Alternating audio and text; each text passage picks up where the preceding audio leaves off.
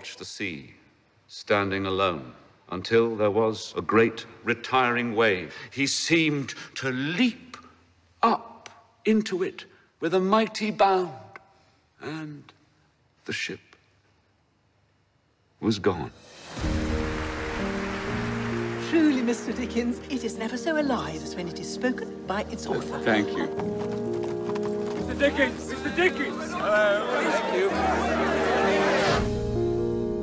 You are an admirer of my husband's work? At the moment, I'm lost in the Copperfield. Nellie has read every chapter twice. I am glad. Every human creature is a profound secret to every other. Until that secret is given to another, and then perhaps two human creatures may know each other. Why are you up so early? I must go to London.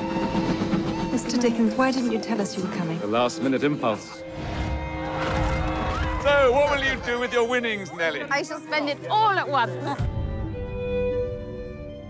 My daughter's a fine young woman. I'm anxious for her future. If I may be of assistance in any way.